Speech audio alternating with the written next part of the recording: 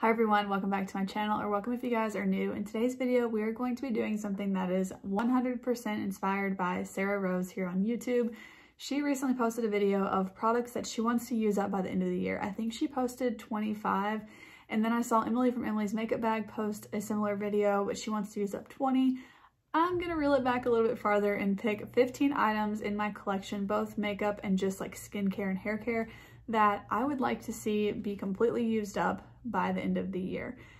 I don't have a very huge collection, and so I felt like 20 was kind of pushing it. I didn't want to force myself to come up with anything. I did actually have 14, and I did pick another one to get it to 15, but anything more than that just didn't feel like I would really enjoy doing it. Whereas I think that using all of these things up, I will actually be like happy to use them, but also happy to see them be used up.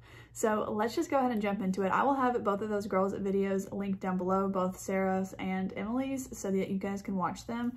Yeah, and I'm probably gonna do more updates on my Instagram, so I'll also have that link down below, but I don't know, I'll probably just update you guys on YouTube once at the end of the year, but I'll post throughout the time on Instagram as I use something up. I'm gonna do it that way. So be sure to follow me over on Instagram so that you can see all of that, but let's just go ahead and jump into it. I wanted to pick products that I felt like were more than halfway gone for the most part, because I tried a Project Pan on my channel earlier this year and I just really didn't enjoy it. So I wanted to pick things that I might actually enjoy to pan. So this is gonna be the first one. This is the Mini Serum Foundation from Tarte. This is the Hydro Flex. It's in the shade 12N. This is okay, but I don't really love it. So I feel like I have a lot of foundations in my collection right now, so I wouldn't mind seeing this one be used up. And I feel like this is a pretty easy goal because it is a mini and I have used a good bit of it, but I do hope to use that one up.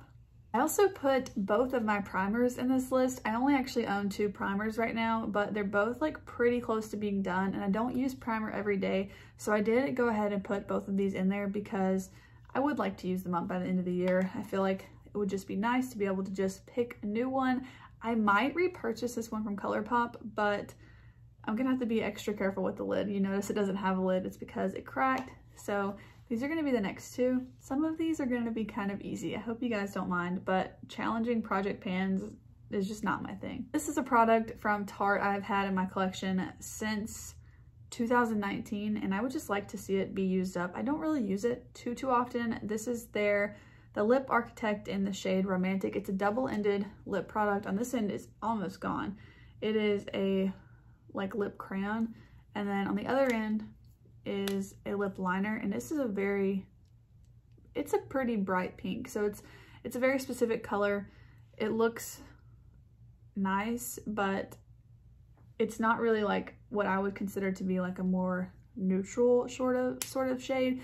So yeah, it's actually probably going to be a little challenging to use it up, especially the side that's the liner. I did put my 2 powders in this project as well. So I recently decluttered my e.l.f. HD powder, the one that's like a loose powder, because it just doesn't smell good and it's really messy. So the 2 powders that I have that aren't in face palettes are the 2 of these. This is the one from No. 7. I actually just repressed this also. This was the first time I ever repressed anything. I also filmed a video on that. I'm not sure exactly right now what order everything's gonna go up in. I do think those will both be up before this, both the declutter and the repressing video. So I will have those linked down below if they are. But I don't think this powder does a lot, honestly. Like, it's not super pigmented, and I think I'll try something else when I finish it up. I feel like there's better out there for me and for what I'm wanting from a powder. So I do want to use that one up, as well as this one from Makeup Forever. This is just a little mini Ultra HD powder, but as far as I know, Makeup Forever is not cruelty-free, so I won't be repurchasing it. But also, it's just like messy, like the lid's closed, but a little bit still falls out. I don't have too much left in this, so I don't think it'll be too hard to use it up, but I've had it for a while and I don't really like reach for it just because I feel like it. I just want to get rid of it. So yeah, I will be trying to use that one up. The last more like makeup-y item is this one from NARS. This is the Tinted Smudge Proof Eyeshadow Base. I've used this like every single day since I got it. I think I got it the end of last year, maybe in November. So almost a year, and I've used it almost every single day. There's a ton of product. I actually just took the Stop route, which was also in that repressing video, and there is a ton of product left. Like even just now when I kind of scrape the sides, there's just a ton. So I thought there was a lot less, but it is a really good value when you think about it that way. NARS is also not cruelty free, so I will not be repurchasing this, but I do want to use it up because I do really like it. Moving on to some skincare, I want to use up this product from e.l.f. This is their Hydrating Booster Drops. I was using this a little bit in conjunction with my moisturizer, but the more and more I use it, I just don't know that it's really worth it. So I do like it. It's a nice product, but it's honestly like, I felt like kind of expensive for e.l.f. Like maybe I'm just being like really cheap because I pay like $50 for my moisturizer, but this is like $10, but it seems expensive. I guess it's because it's e.l.f. It is a really nice bottle and packaging, but I just feel like it doesn't really do that much, especially for $10. So when I use this up, I'm definitely not going to be repurchasing it, but it's not like a bad product, so I don't mind using it up at all. I actually do enjoy using it. Product, however, that I really don't love that much is this Rainfall Hyaluronic Acid Serum from Fourth Ray. I just don't think this agrees super well with my skin. I just find that it sits on top. I have tried, when usually I do this, with my skin being damp before I apply it because it is a hyaluronic acid. I've tried it all sorts of ways on its own with other things, and it just usually sits on top of my skin. And so in the morning, I actually have to like wash my face and go from there because this will still be kind of like on my skin from the night before. So I don't have that much. Actually, when I first got this, I dumped it on my counter on accident when it was open, and a lot of it spilled out. So that's actually why it's so empty, but I do want to use it up because I really just don't like it, but I don't dislike it enough to get rid of it. That's kind of the theme here. Like these are things that I will use that, but because there's so little, it's worth it to me to like use it up. Without this project, I don't know that I would have reached for it because I haven't reached for it in several months. I don't remember the last time I reached for it. A makeup slash skincare product. I consider this to be skincare. This is the Milani SPF BFF. This is the SPF 30. I have just kind of slacked on wearing SPF, so I'm putting this in here to remind myself to wear it every single day. I think we had about 2 weeks straight where it just seemed like it was raining every day, and so I didn't wear a lot of SPF. I kind of got out of the habit, so that's why that's in here. I love this SPF, and I'm probably going to keep repurchasing it, and there's not like a ton in here, but this is just really to encourage me to use it more. Next up is a eyelash serum. This is the Grande Lash MD. I have used up 2 full sizes of this, and I really do think it makes a difference. I recently used a waterproof mascara a few times, like about 3 to 5 times over the last 6 months, and it just ruined my eyelashes. I used an oil-based cleanser to remove it. I used the little like towel thing. I used micellar water. Waterproof mascara is just not my friend, and I used it for several weddings, and it just, yeah, my eyelashes are like really short and stubby now. They used to be really long. Actually, I went to one of my YouTube videos from a few months ago to link it into another video, and I noticed how long my lashes were. I'll try and put like a picture here of that so you guys can see like the difference, because I think just seeing the 2 next to each other, you'll probably be able to see like a pretty big difference. I'm not using the same mascara as that day. I was using the Ilia Limitless Lash Mascara in that picture, and I feel like that's my favorite mascara. It's so expensive, and I had a little sample size, kind of like the size of this from Sephora, but I do think I'm going to repurchase that when I finish the mascaras that I have in my collection now. All that being said, I think that this really did make a really big difference in my eyelashes.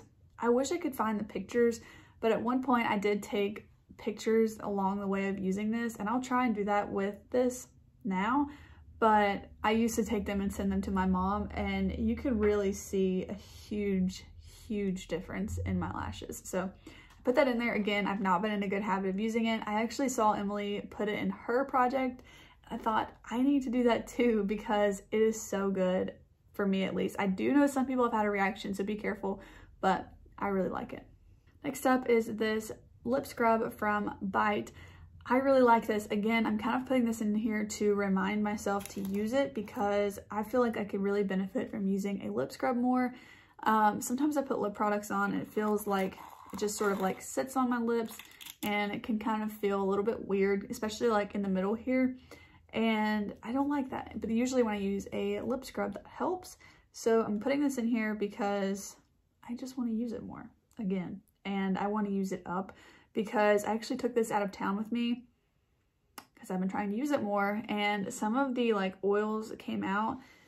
So now it's been kind of like messy, and I've wiped it off several times, and then it's just kind of like leaking. But I really think it's because sometimes when I travel with things, you know, the elevation can change things, and I think that that's what happened. So I do want to use that up while it's still like pretty good. It's not too dried out, but I think that it's about time to use it, and I want to use it more. I really like that lip scrub.